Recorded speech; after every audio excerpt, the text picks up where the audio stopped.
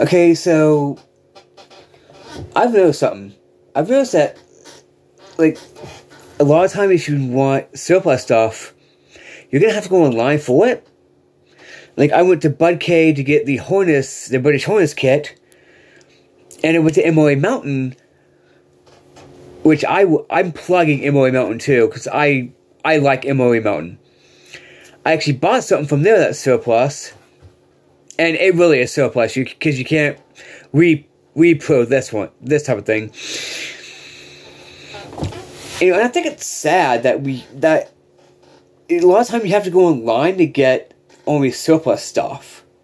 You know, military surplus stuff and all this. And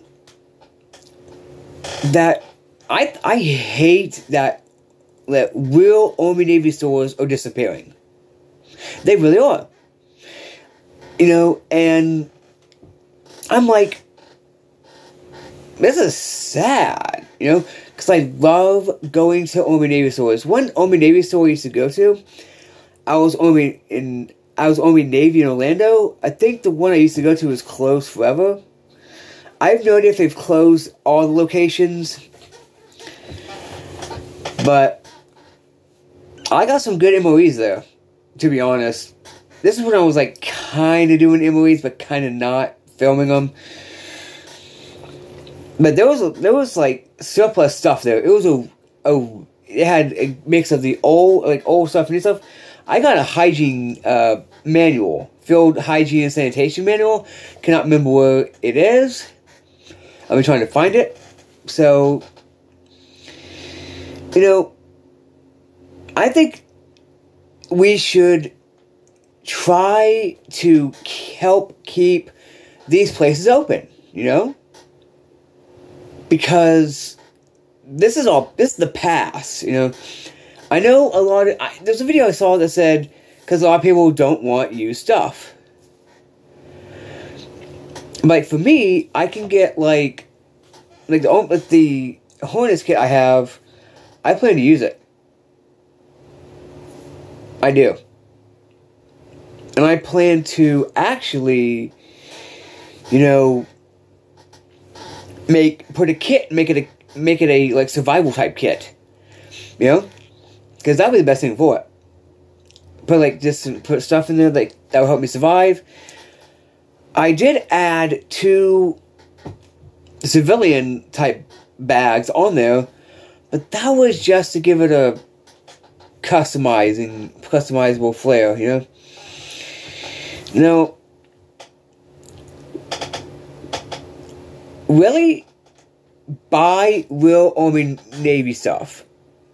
Because honestly, honestly, when I got the Hornets kit, nothing wrong with it. At all. Yeah, a little bit of rust on one of the bags, but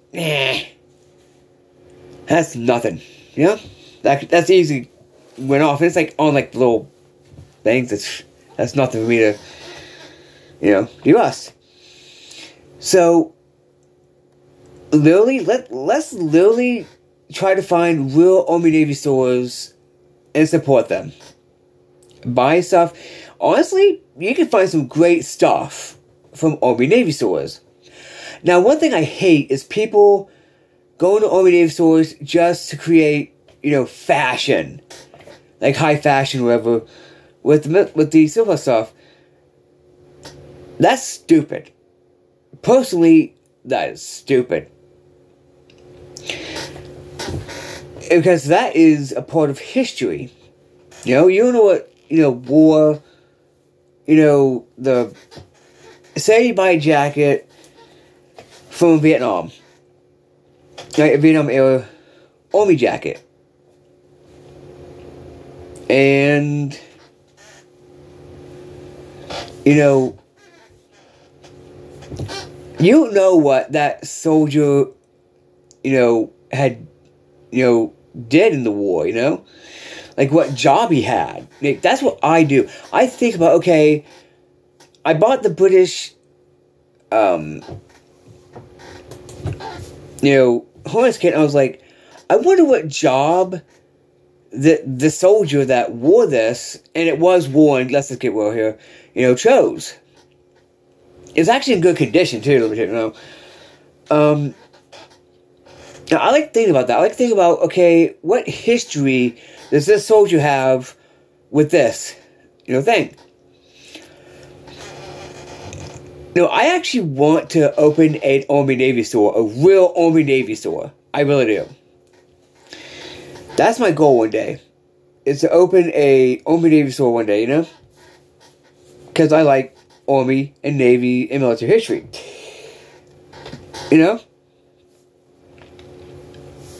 Like, I was actually watching one of those old films from, like, World War I, World War II. Like, the knife and club fighting one, I think from Periscope Films, I guess? I don't remember. But that's interesting to me. Military history, that's interesting because it's like, you think about, hey, in World War I, World War II, what was this soldier who wore this? What was his job? What thing did he do? And that's why we should be preserving and keeping in business these real Army-Navy stores that, sell old, like, jackets and all this. So, yeah. That's my thoughts on that. So, yeah. Anyway. Peace, y'all.